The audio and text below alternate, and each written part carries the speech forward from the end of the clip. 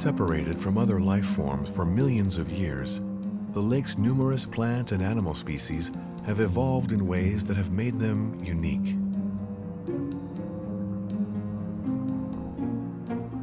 For the novice, it is hard to tell the difference between this seal and its cousins living in the icy waters of the Russian Arctic. Yet, this is no common harbor seal.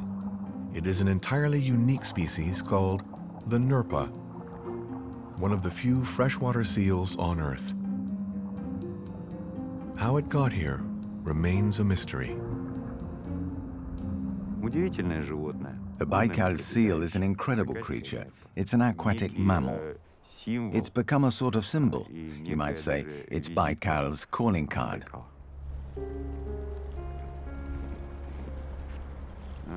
It's an extremely curious animal.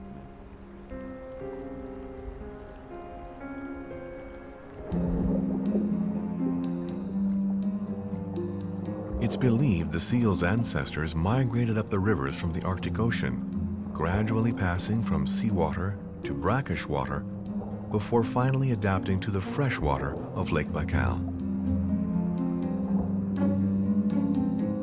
Cut off from marine seals for thousands of years, nerpa have evolved distinctly from their distant ancestors. They have a flatter snout, longer claws, bigger eyes, and their hind flippers are very different from those of the ocean-dwelling seals.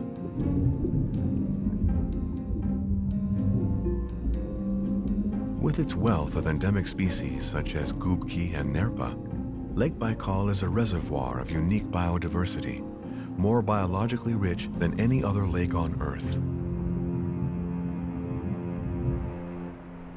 It's also a true inland sea, whose influence on the climate is clearly visible.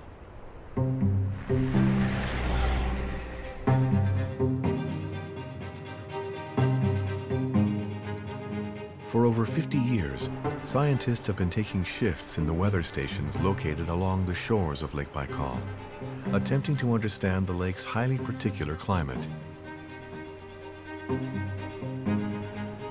Yuri Usov has been studying the question for over 20 years.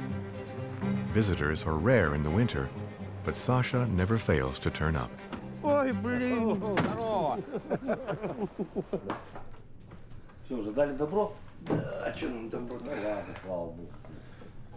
Every 3 hours, summer and winter, Yuri records the temperature, pressure, humidity, and all the other data that go into making a weather forecast.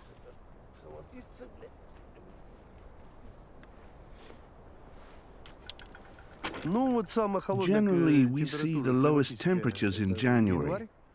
Right here now, the temperature is about -30 or -35 degrees.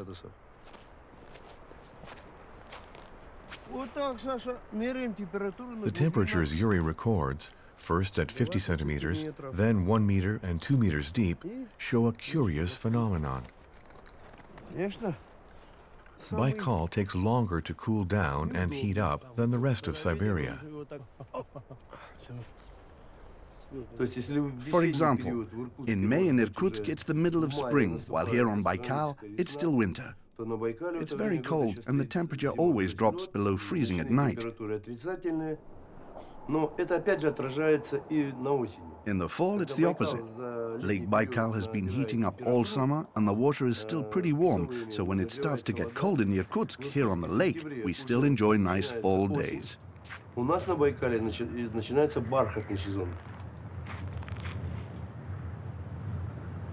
Baikal acts like a kind of thermal buffer zone.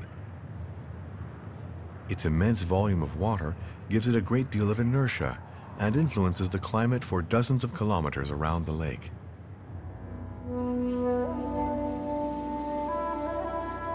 Today, it's a rare few who have managed to adapt to this splendid yet hostile environment.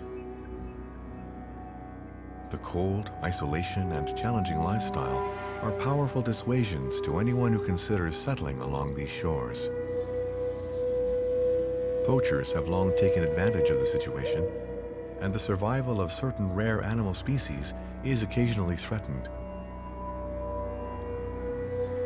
Forest rangers are the final defenders of this endangered biodiversity.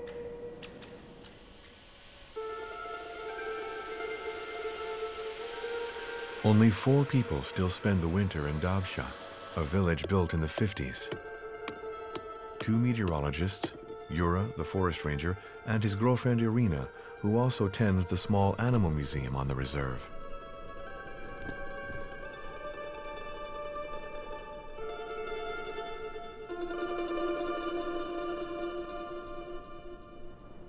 The scientists and their families who used to live year-round in this quaint and sleepy village only return once the weather warms up, leaving Yura on his own to develop a close relationship with the unspoilt nature.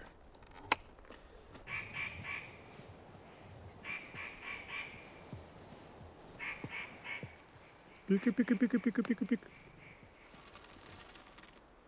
Пика, пика, пика, пика, пика.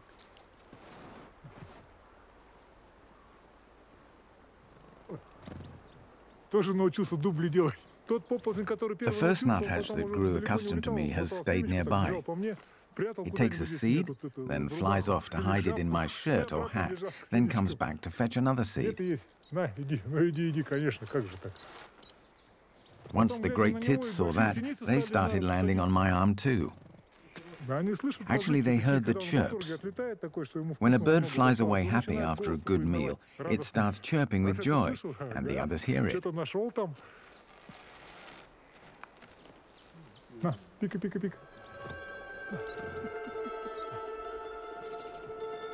Yura doesn't communicate with all the animals of the forest yet, but he is able to detect the least little trace of them in the snow. A small, endangered creature happened by here not long ago.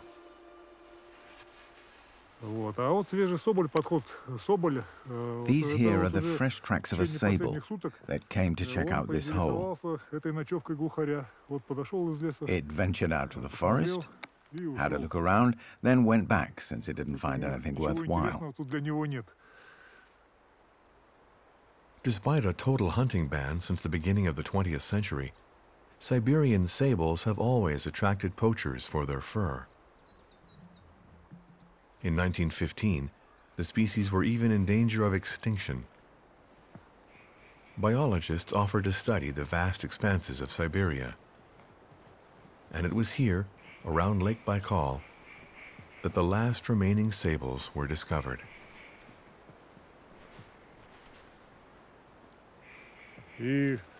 If I'm not mistaken, there were about 2,000 sables left in all of Russia. At that moment, the question arose. It was absolutely necessary to study and protect them, and the reserve was created.